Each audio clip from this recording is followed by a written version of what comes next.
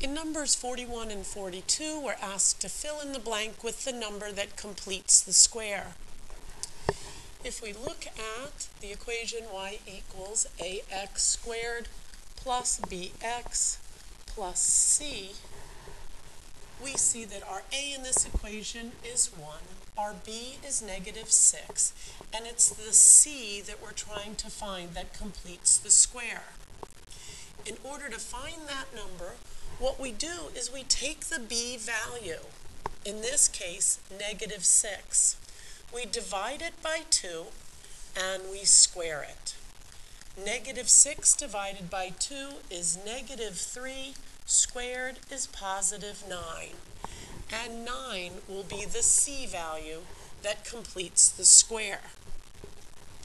Why do we say that this completes the square?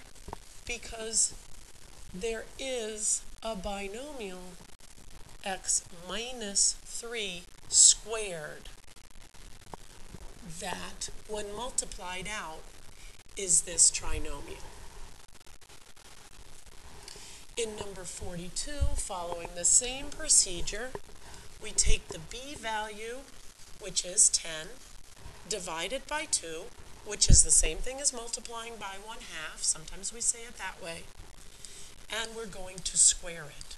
10 divided by 2 is 5, squared is 25, and that is the c value that completes the square.